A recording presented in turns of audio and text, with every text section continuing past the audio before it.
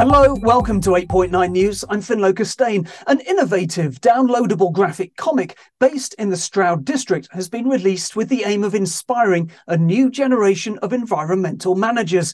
The Sound of a River was written by Chris Uttley and illustrated by Joe McGee. Chris Uttley is the Stroud Valley's Natural Flood Management Officer. I asked him why he thought of using a comic book to tell the story of natural flood management. Ever since I started this job, I've always advocated the power of storytelling, and we've been looking to work with creatives and artists for the whole of the project. So we made some films. We've commissioned some more films with the Countryside and Community Research Institute.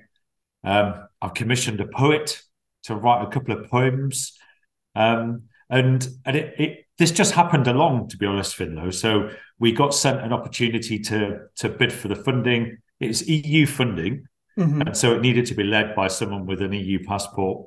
And local artist who I know, Joe McGee, has got an Irish passport. And so I kind of half jokingly said to him, "How do you fancy doing a comic, Joe?" And it went from there. So it's just a different way of communicating with people on what is quite a difficult, can be quite a technical subject. And it's great that you found a workaround so that you're still able to benefit from European funding.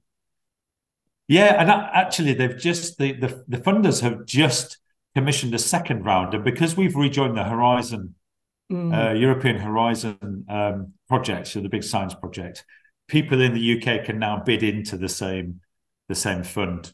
So yeah, it was a useful workaround, let's say. In the story, you talk about healthy and unhealthy rivers. What's the difference? I think there's a lot of misunderstanding, or not so much misunderstanding, but kind of lack of understanding about the full range of things that our watercourses and rivers need to be healthy. And by healthy I mean plenty of water of good quality, supporting a big wide range of an ecosystem, right through from kind of plants, algae, insects, invertebrates, birds, fish, mammals.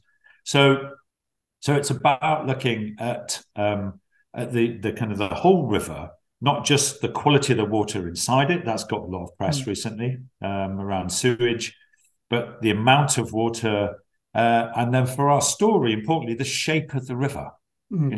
The actual form of the system that water is moving through. You can just describe that, because for people who haven't yet seen the comic, the difference that you're sort of illustrating through the story between a healthy and unhealthy river.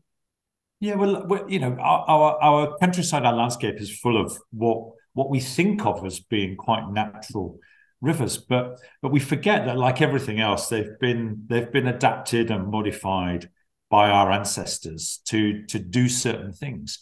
And the most common type of change to our rivers is they've been made deeper, straighter, and people have tried to stop water from coming out onto the banks. So it's not natural to stand on a bank and look down into the bottom of a ditch and see some water. That water should be level with the top of the bank. There should be varieties of flows.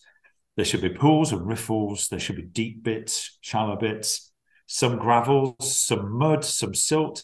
It's like lots of things in nature. We need diversity, and rivers are no different. You need a diversity of microhabitats within a river.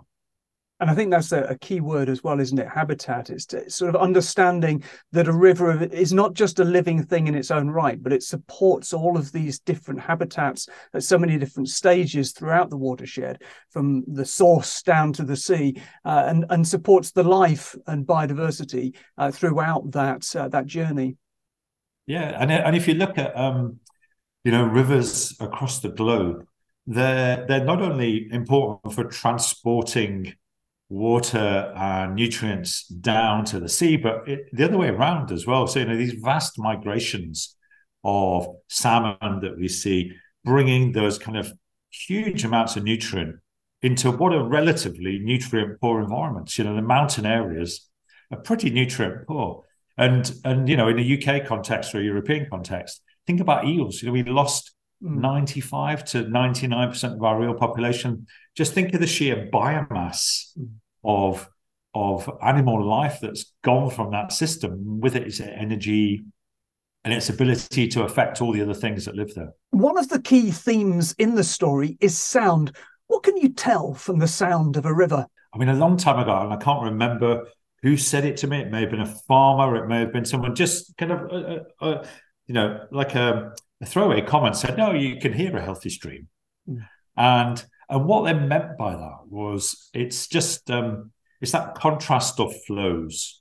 So if you think about when you're standing next to a river, and if you can hear water, then it means there must be a movement of water somewhere. So, not so much a waterfall, but maybe some rapids, some pools. There's water washing around rocks. You can hear if there's vegetation, the vegetation on the side of the river. So it's really the combination of sounds. Now, of course, I'm not implying that just because you can hear a river, that makes it healthy. But it's just that, like a lot of these kind of sayings, it's a key indicator. Yeah. And I was really taken, I was listening to something on the radio, months ago about a Polish sound recordist who's blind. And she's recording forest sounds in Poland and sounds of rivers and, sounds of ecosystems, and helping people kind of explore those ecosystems with their eyes closed, completely through the medium of sound. And it is fascinating what you can hear when you sort of really focus and tune in. Chris, your flood mitigation approach has been hugely successful in Stroud, with around about 1,000 small watershed interventions having a dramatic impact on the town's resilience to extreme weather. How have you managed to get so many land managers involved? What do you think the secret of your success is in mobilising so many people? Well, I mean, in some ways it's simple, ffinlo. It's an uncluttered, flexible, straightforward approach. So, we're not seeking, I guess, to change the whole farm. We're not seeking to undertake dramatic reinventions of farming systems. It's a local project. I spend a lot of time. I'm available to talk to people. We're opportunistic. I never say no. So, if a farmer or someone gets in touch and says, look, I just want to plant a few trees, I'll always turn up. I'm not looking for grand visions of flood reduction, but those conversations start. And of course, it's, we offer to pay for the work. So that's important. We'll manage them. We'll help in their implementation. I'll employ the farmer or the landowner to actually do the works for us as well, as a preference to other contractors. So it's hard to pin down to a single thing, but I think just telling a good story, being flexible, having a simple approach, a simple message, but well told, goes a long way. That was Chris Uttley from Stroud District Council. More news on our website, 8.9.com. That's all for now. We're back soon. Thanks for watching.